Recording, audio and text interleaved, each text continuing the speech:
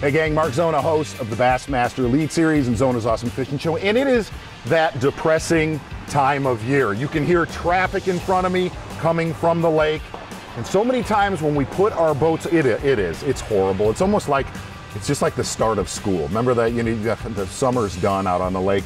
So many times when we put our boats away, that is our main focus, and it should be. Focusing on the motor, getting it winterized, very key.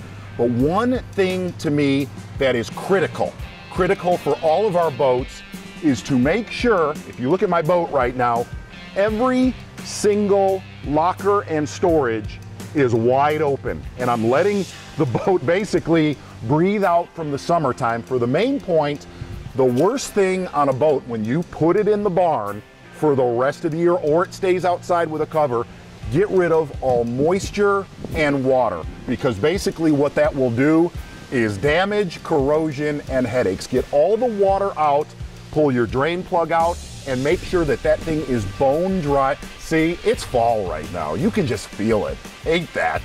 Make sure your boat is bone dry, and the last thing I want you to do is our boats literally are a haven for critters.